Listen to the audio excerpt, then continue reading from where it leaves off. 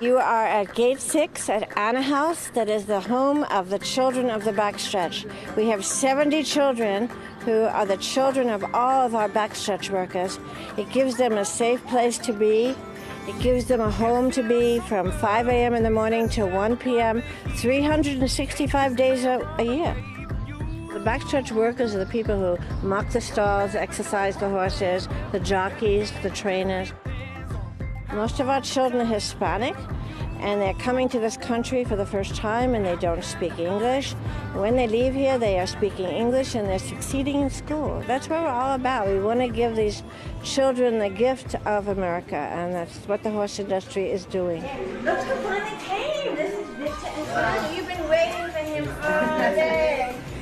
He's a hero. He's a Mexican hero. I mean, that's what he's about. 99% of our children are Mexican, and they love heroes like Victor. He's better than a superhero.